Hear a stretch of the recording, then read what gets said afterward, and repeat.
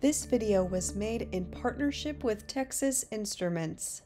I'm here with Brandon at CES. And Brandon, what is your role at Texas Instruments? So my name is Brandon Seiser. I'm a product marketing manager for our ADAS radar team here at Texas Instruments. Amazing. And what is ADAS? ADAS stands for Adaptive Driver Assistance System. So it's really a way for us to help the vehicle to help the driver do automatic lane change assist, blind spot detection, right? Help the car drive itself for the driver to take less reliance from them. So it helps the driver with driving the car, right? I just got an electric car that has, well, they call it full self-driving, but it's not quite full self-driving yet, right? So ADAS allows that assisted driver experience. Correct. So when you talk about automated driving, there's 5 levels of driving, level 1 to level 5.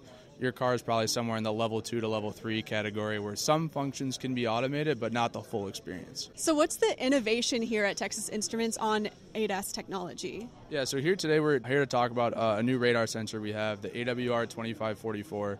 And really innovation in that radar sensor is how it transmits data to a central processor. So you can see in the graphic all these black dots that show radar sensors today. And historically, they've processed data at the edge or on that actual chip. And then your ADAS system uses the object data to take decisions. What we've launched is a new product that actually sends minimally processed data back to our central computer here.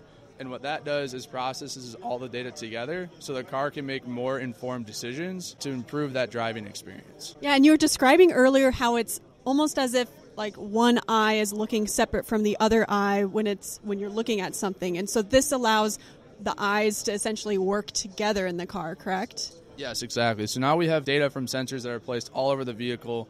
Right, your front sensor can work with the front corner sensor to see different objects and process that data in a much more informed way. So you get a whole holistic view of what's happening all the way around the car. That is so cool. And what excites you about this technology? Yeah, so what keeps me coming back to work every day is the ability to bring better ADAS to more vehicles, right?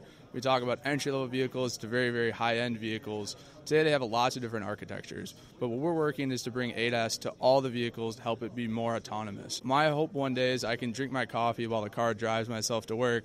We're not quite there yet, but I think we're getting very, very close, and this is a good step in the right direction. That's definitely the dream. I mean, if I so much as look kind of at the cows out the window, my car will warn me, you need to look ahead. So it's nice that vehicle technology in this area is improving to allow us more flexibility when we go on trips. And it's safer, right? That's the idea, right? The whole point of the ADAS system is to help make the car safer, protect more people, prevent crashes. You see a lot of different OEMs today talk about a world with 0 crashes, and radar is a key technology to help us get there. That's incredible. Thank you so much, Brandon.